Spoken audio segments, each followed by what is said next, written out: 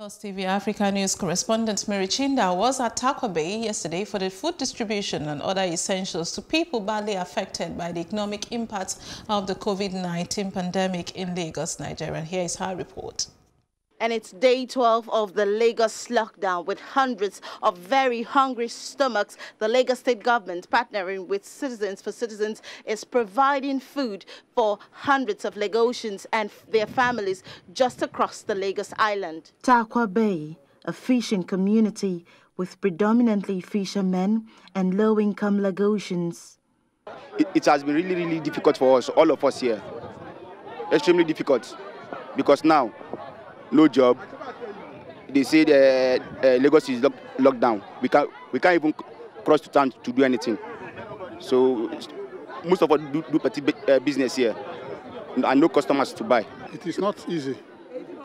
It's a tough time, and we don't pray government to extend it. We don't want. People here are really suffering. From the time of demolition, a lot of people don't have home to stay. A lot of people are stranded. Some of them are sleeping in the beach. The other day they brought 20 cartons of Indomie here.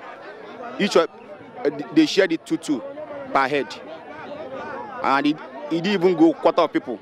As the people troop out in their numbers, the common denominator here is how to battle hunger within the lockdown period. It's not easy for us here because we are staying across the water. Many people in town don't know that people like this are staying in this kind of place. So for you people to remember us, we appreciate.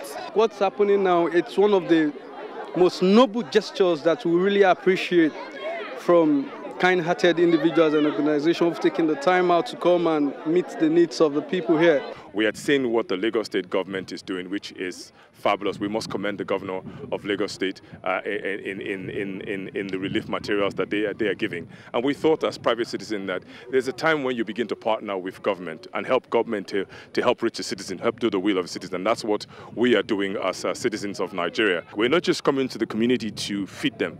We're also creating an awareness on how they can keep themselves the basic guidelines on how to stay safe. Away from families and vulnerable individuals right here in this Takwa Bay community, the fear is that social distancing may not have been adequately practiced, especially with a look at these children who seem to be gathered together. It seems that the education on what social distancing is about did not exactly get well to the families around here. Do you know about coronavirus? Yes. Do you know about coronavirus? Yes. Do you know what social distancing is? No.